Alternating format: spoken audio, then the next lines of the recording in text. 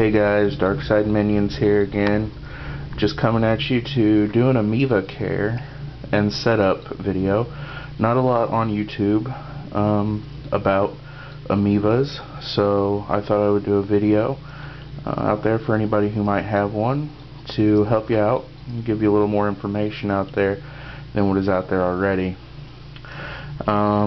First thing, you're going to want a 40-gallon breeder. That's what I have here. It is 18 inches wide by 36 inches long by 18 inches tall. And substrate, you're going to want about 3 to 4 inches. You're actually going to want about 4 to 6 inches for an adult, but I just have a juvenile right now. So you're going to want about 3 to 4 inches or so is what I have in there. For them, they like to dig. They'll spend a lot of time under the substrate, burrowing. It's humid under there and warm, so I use cocoa fiber.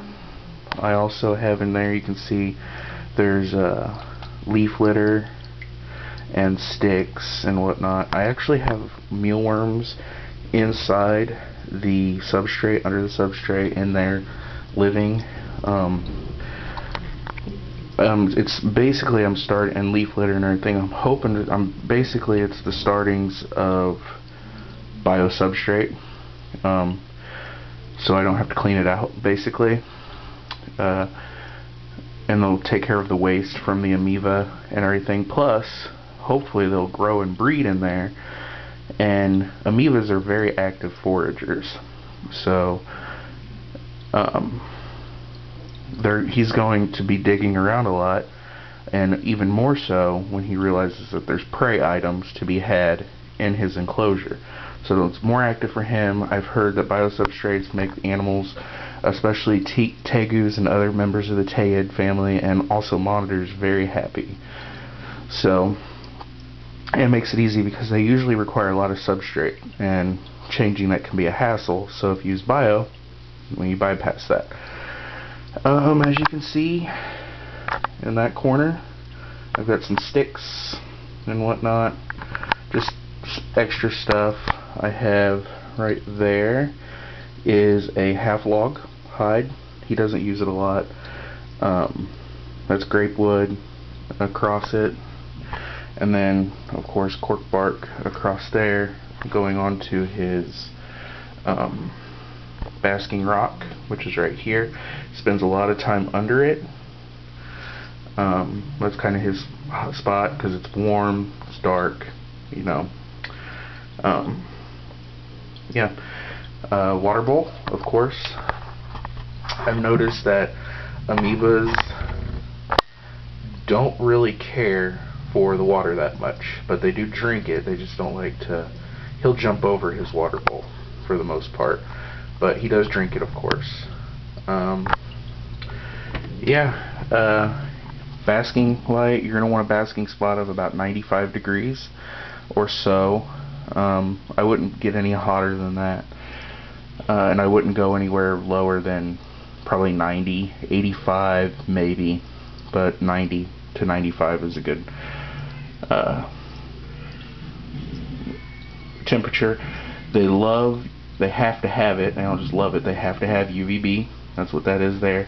That is a 10.0 UVB long bulb fluorescent fixture.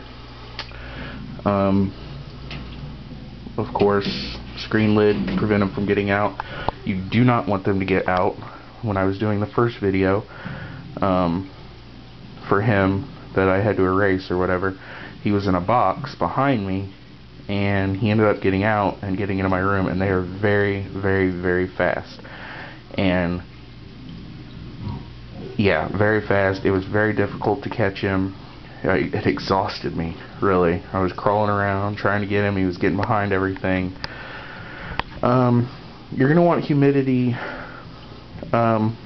People actually, they are tropical, and people think you're going to need a high humidity, but I've done research on them and found that they are really found. Of course, Florida has a high humidity, and they've been introduced to Florida, but in their native rains, regions. They're really common in areas where forest has been cleared, where the rainforest has been cleared, more so than they are even in the forest. So humidity 60 to 80% is plenty. Just spray it down a couple times a week, a few times a week, depending on how dry your area is. Make sure there's water in the water bowl, and they'll do fine. Like I said, in the deeper the substrate, the better, because if he wants more humidity, he can dig under and get to it. So they eat all kinds of bugs, and I mean, they eat roaches, crickets, mealworms, waxworms, superworms. He eats all that. I've also heard that they'll eat fruit. He has not ever eaten it, and I've heard that they'll scavenge, so you can put things like turkey in there. Again, I've done it, he didn't touch it, so I don't know if there's any truth to that. But yeah, you're going to want to keep an ambient temperature of about, I'd say on the warm side, basking spot 95, warm side temperature 90, 85, 90, and then down from there all the way to the cool side, no lower than 75 during the day, cooler at night. His lights go off completely, no other heating during the at night. Comes out during the day, basks, he's fine. Other food that they'll eat night crawlers. He loves night crawlers. I'll dangle him there under right by his rock where he can see them. He'll grab them up, eat them. Of course, pinky mice. They'll get up to 2 feet. Mine's only 14 inches right now, but they'll get up to 2 feet. When they get up to that, hoppers. You don't really want to go anything bigger than a hopper. But yeah, they're a real fun pet to keep. He's very pretty, he's sleeping right now. It's nighttime, lights are off, so I don't really want to get him out and everything. But I have other videos on my channel, and you can see them on there. Real pretty green color with white stripes down their sides, great brownish, blackish specklings on their head. Their tail is this really turquoisey blue color, and the males underneath their legs, their thighs, and pelvic area is also really bright turquoise blue color. He's shy. He doesn't come out a lot. He comes out about mid-morning, from about 10 o'clock to about whenever the sun starts coming through the windows here. He comes out and basks and forages around. I hear him in the mornings, and about 1 or 2 o'clock he's done. He's back in his hiding spot, just kind of sleeping the day away, coming out every now and again. I take him out every once in a while to hand tame, because when I first got him, he was very shy, and he would hide and wouldn't come out to eat. So we've gotten more used to each other. He comes out a lot more now to forage around and eat. But yeah, I think I've answered some basic questions. If you have any more questions, just ask and I'd be happy to answer them, or if you have any video requests.